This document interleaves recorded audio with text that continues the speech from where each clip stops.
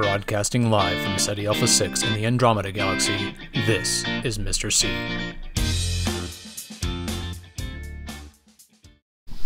And happy Aloha Tuesday to you. And why would that be? Because you are just a mere number of hours away from the start of fall break. Woohoo! Now, I know you've already got all this stuff all ready before the video was turned on. You got your 2 white sheets because you're going to have a quiz. You've numbered to 10 already, which is fantastic. And a reminder, no homework over the next few days. That's probably all right with you, right? I mean, I can always stick it, there at the end. I can do an add-on right at the end. Anyway, I suspect you're on that for homework.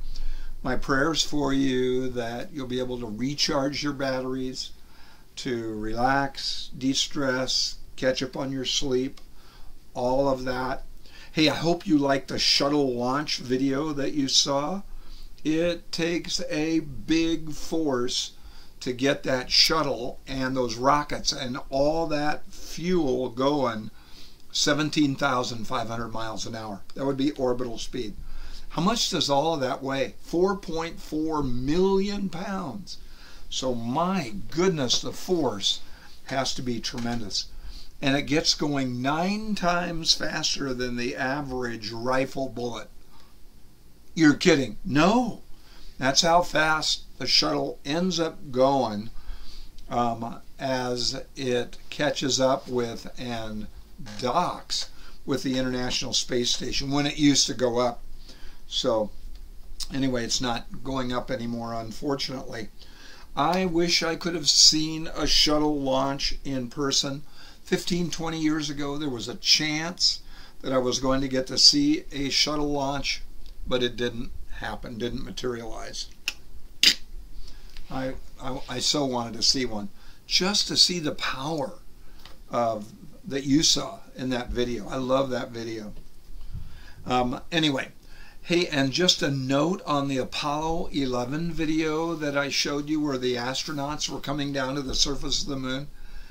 Did you really understand how scary that descent was? They were trying to miss boulders, because if you land on a boulder and tip over, you ain't going home. You're going to die right there on the surface of the moon. So they had to come straight down.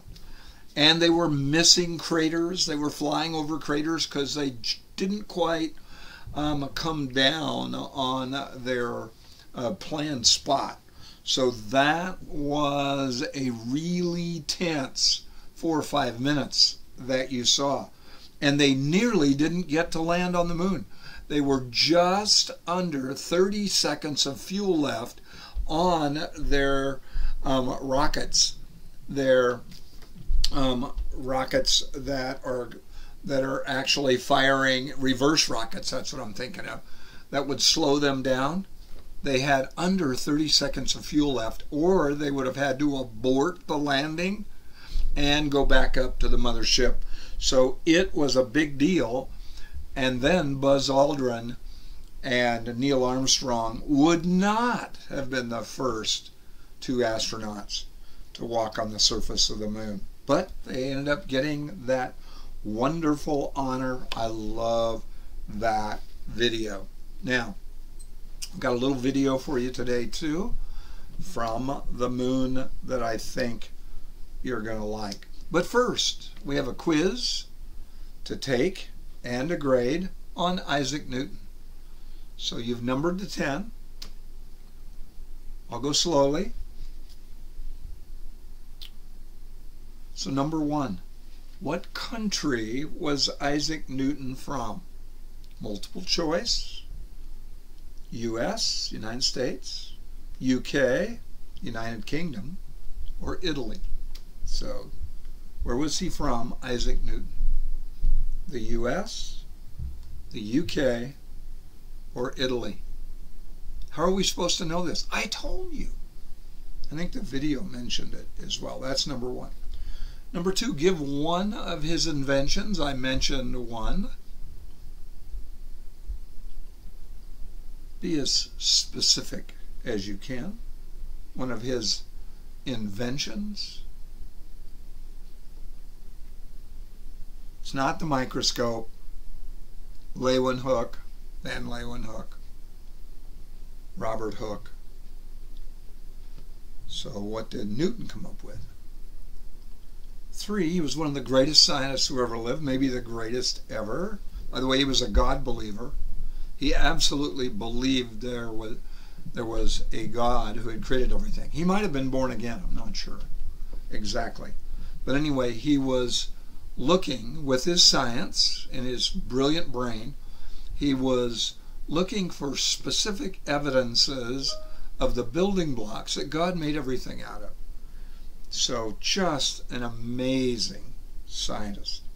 Okay, now, he was the first scientist to use something in his science. And because of it, he was able to discover a lot of things. It's a 2-word answer. What was it? I've made a big deal about it in class. 6 weeks ago maybe.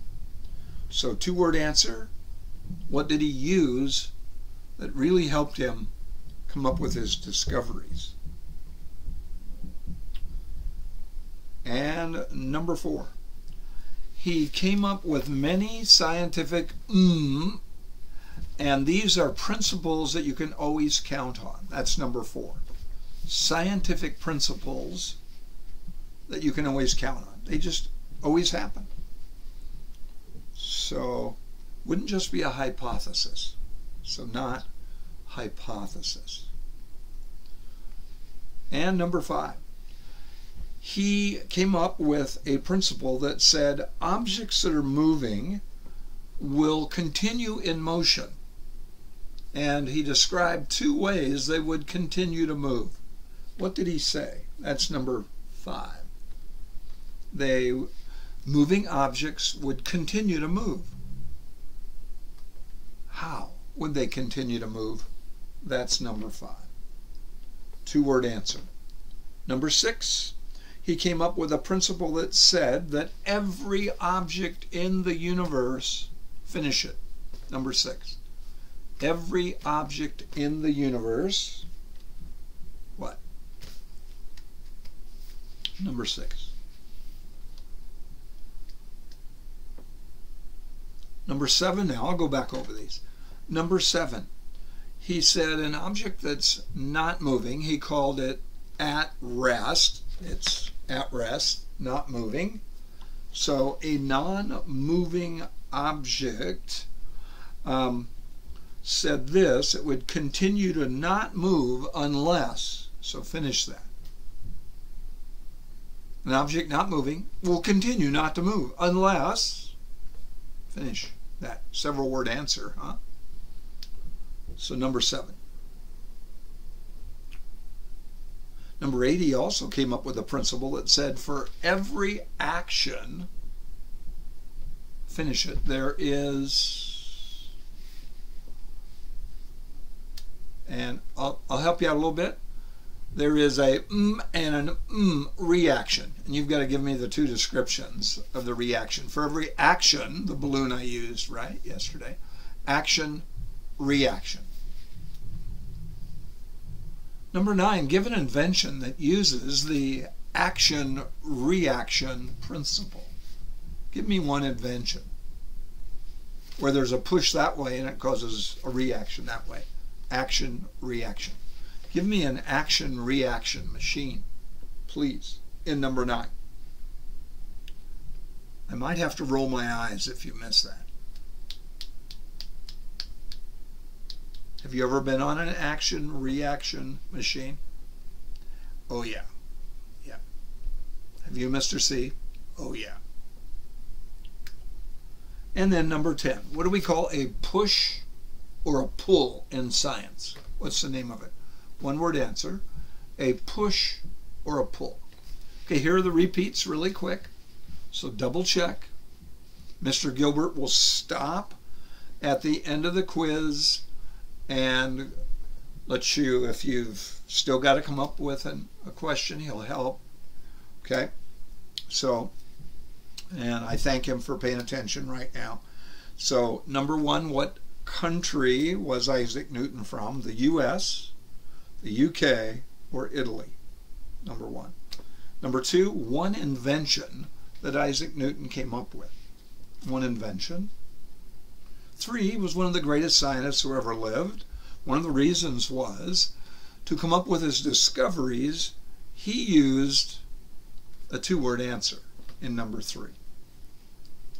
I taught it to you about 6 weeks ago, like I said.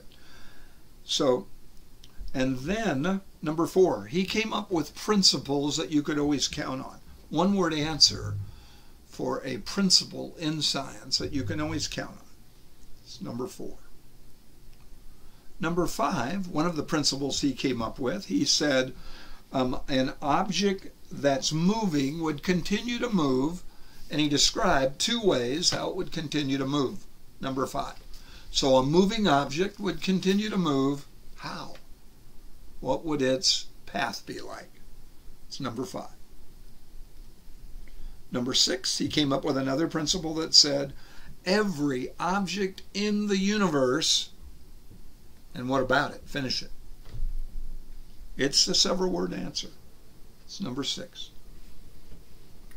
Number seven, he said an object that's not moving or at rest would continue to not move unless what? Number seven. Number eight, another principle of his was for every action there's an and an reaction.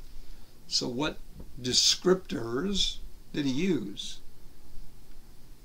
Adjectives, right? Adjectives, descriptors for the kind of reaction. Action, reaction, what kind? And then number nine, an invention that uses the action-reaction principle. You've been on one before.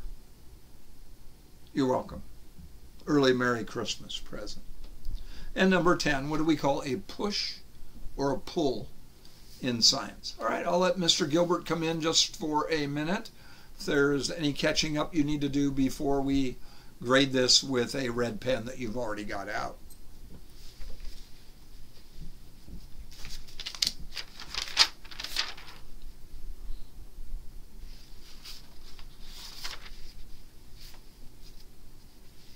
And I'm back, and here are your answers. Now be honest. No other pens or pencils out. You've already stowed the pen or pencil you wrote with. You've just got the red pen out. You've initialed down below. I've talked to you about being honest. I gave you the little talk about, how sad it makes God when we cheat or when we lie. So here is an honesty opportunity for you. So Mr. Gilbert's going to wander around the room during this time. All right, number one, what country was Newton from? The UK, England, UK, United Kingdom. And then number two, one invention he came up with. Well, I told you he came up with a telescope. And if you really got picky, it was a reflecting telescope, like the one over by the chart in the back of the room, the human body chart. Reflector telescope's got a mirror down the bottom of it. Number three, one of the greatest scientists ever, and one of the reasons was, for a lot of his discoveries, he used the scientific method. Number three, scientific method. That's it. Got to have scientific method.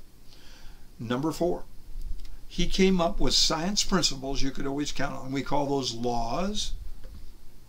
And the other questions I ask you are about laws, scientific laws. His laws, actually. Number five, he said that, and this was his first law of motion, an object that's moving, motion, would keep moving. How? In a straight line at the same speed, unless it was acted upon by a force, like air, that would slow it down, or any other force. So, straight line, same speed, same direction, same speed. Number six, his universal law of gravitation said every object in the universe pulls or attracts every other object. You had to have the whole enchilada there, whole thing. Okay? Don't give yourself credit for it if you didn't have it. Always, as always, if you have a question, put a question mark. Okay, number 7, an object that's not moving, an at-rest object, will continue to not move unless it's acted upon by a force. Unless it's acted upon by a force. That was number 7. Number 8, his third law of motion: for every action there is an equal and opposite reaction. Half each for those. Equal, opposite reaction. An invention that uses the equal opposite law, third law of motion: a rocket, an airplane, a jet. So a jet, action that way, reaction that way, the hot exhaust that way, pushes a plane that way. So put a question mark by it if you've got something else. And then number 10, a push or pull is a force. A force, push or pull. Okay, the number you missed at the top, be honest. Number right over 10, please. Perfect, 10 out of 10, right? Okay. Make sure your name, date, period is on that upper right-hand corner. Pass that into the center, please. Okay. Just a little bit more. I've got another little video that I want you to see, and it's about astronauts skipping on the moon. It wasn't Apollo 11. It was a subsequent Apollo mission. You know, the moon has 1/6 gravity, right? So, oh, and notice in the video, moon videos, notice the black sky. Reason? No atmosphere to filter the light like on Earth. So that's why we get our blue sky. And here's a JROP. I should have done more of these. On your other white sheet that you've got, I'd like you to put your answer. What do you think the Apollo spacesuits weigh on Earth? They only weigh 1/6 that on the moon. But what do they weigh on Earth, do you think? They're not light. So write down your exact guess. Whoever is the closest in class, it's worth a Jolly Rancher, a JROP, Jolly Rancher opportunity. So Mr. Gilbert will come through for you at the end of the period. He'll do the handling of all of that because he's got clean hands. Here it is, 200 pounds. 200 pounds. They're heavy. By the way, if they got a tear in their suit all the way through, they're goners. They're going to heaven. That would have been catastrophic. And I think in this video that you're going to see, one of the astronauts falls down. If he had fallen down on a rock, sharp rock, and tore his suit open, woo! I'll bet people in Houston, the astronauts in Houston, when they saw that, I'll bet they went, oh, is he okay? Whew, thank you, Lord. I bet some of them said, thank you, Lord. And it was a thank you, Lord. Okay, this video you're going to see, 3-minute video, skipping on the moon. I think the astronauts do a little singing. So anyway, I was strolling in the park one day. I think they're singing in the merry month of, it was actually December. So anyway, enjoy the video. I think you will. So, and then have a great fall break. Just be careful. Blessings on you.